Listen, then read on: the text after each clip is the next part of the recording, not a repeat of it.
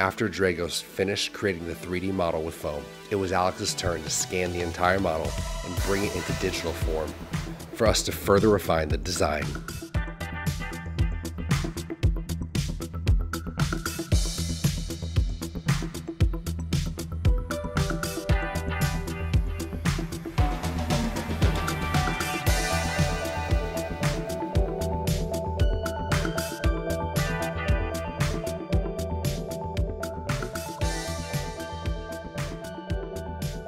Refining the design in CAD is incredibly tedious.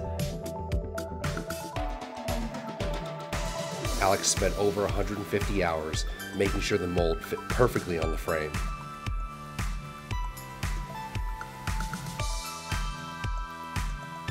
Alex and Dragos worked hand in hand to refine the design in CAD, making every change that was necessary.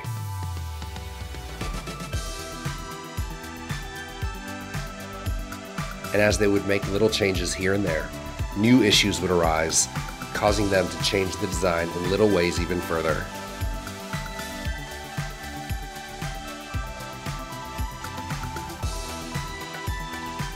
Though we have a better idea of what the end result will eventually look like through the foam design, the design will continue to grow. As we 3D print what we have refined in CAD, use that print to create a mold, lay materials into the mold to create the body, and then mount the body and make small adjustments to account for additional parts.